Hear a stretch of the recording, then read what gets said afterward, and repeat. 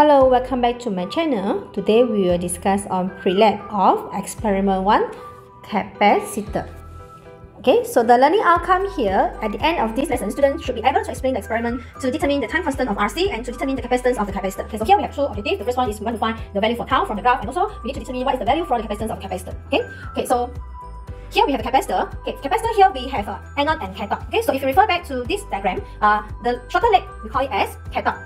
Okay, the shorter leg we call it as cathode. Okay, so how we know actually if you refer here actually there is a negative marker. Okay, here there is a negative sign. Okay, so here we also have the negative marker. Okay, negative marker here is actually shows that this is a negative terminal. Okay, so here we have a negative marker. Okay, for the longer leg here, this one we call it as anode. Okay, where anode is the positive terminal. So what is the functions of the capacitor? So capacitor is actually a device that is capable to storing electric charge or electric potential energy. Okay, so the function here is actually storage to store electric charges and also to store the electric potential energy.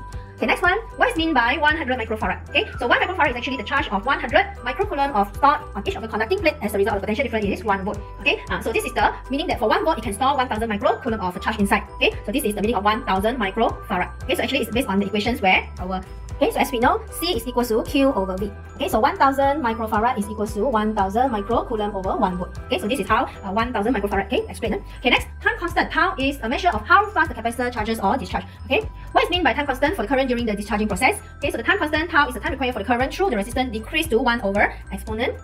Okay, so it's actually equal to 0.37 or 37% of the initial value. So what's the relationship between the time constant, resistance, and also capacitance? Okay, so time constant is equal to RC. Okay, next one.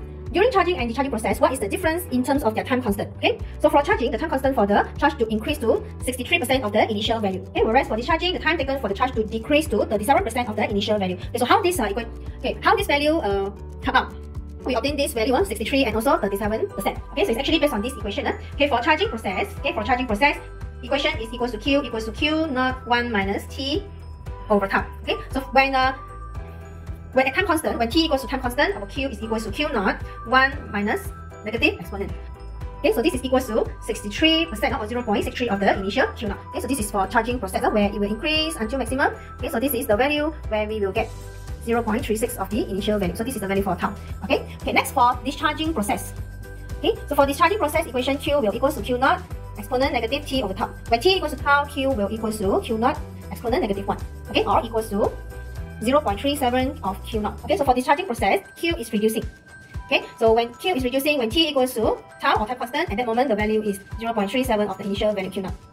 Okay, so this is how the value 63% and 37% come. One is for charging, another one is for discharging process. Okay, next. Okay, sketch and label the circuit diagram of the experiment. Okay, so here I already give you, this is the power supply, capacitor, this is the switch, this is the microammeter, and this is the resistor. Okay, from the experiment, identify the manipulative variable. Okay, so here manipulative variable is the current, meaning that the current will reduce when discharging process, and at that time we will record the time taken for the charge or for the current to reduce. Okay, during the experiment, why we need to short circuit the capacitor? Okay, short circuit meaning that we need to make sure that inside there is no charge inside the capacitor. Okay, so to make sure the capacitor is fully discharged condition, meaning there is no charge inside the capacitor. Okay, which circuit combination will discharge faster? Okay, of course it's a series circuit. Okay, because it has series circuit has a small capacitance compared to the parallel circuit. So usually if you want to discharge faster, you need to connect the capacitor in series. Okay. So for analysis part, when you connect in series, C effective will equal to 1 over C effective equals to 1 over C1 plus 1 over C2. If you connect the capacitor in parallel, C effective is equal to C1 plus C2. Okay, so this is the graph for discharging process. Okay, meaning initially it's at maximum, after that it will reduce. Okay, next one, how to determine the time constant from the graph. Okay, so from the graph, okay, so this is our graph. Okay, the graph is actually reducing, the current is reducing when it's discharging time. Okay, so as we know, when T equals to time constant, okay, T equals to time constant as is equals to RC, our I will equal to 0.37 of I naught. Okay, so from the graph, actually this is wrong. Okay, so from the graph, 0.37 of I naught, at that moment we will get our time constant. So you need to find out what is the value for time constant. Okay, so from the graph, current against T, make the extrapolation when I equals to 0.37 of I naught, the time constant, okay, can interpret from it. So here, this is the way how you get the time constant. Okay, what is the physical meaning of I when T equals to 0? Okay, so when T equals to 0, meaning that at that moment it is the maximum current or initial current. Okay, when T equals to 0 before discharging, meaning that at that time it's actually fully charging. Okay, so when it's fully charging only, we open the switch and then we discharging back. For capacitor in parallel combination C1 and C2, how do we determine the capacitance? Okay, for C effective, okay, C effective is actually equals to C1 plus C2. Okay, so in order to find C2, we can use C effective to minus C1, then you will get C2. Okay.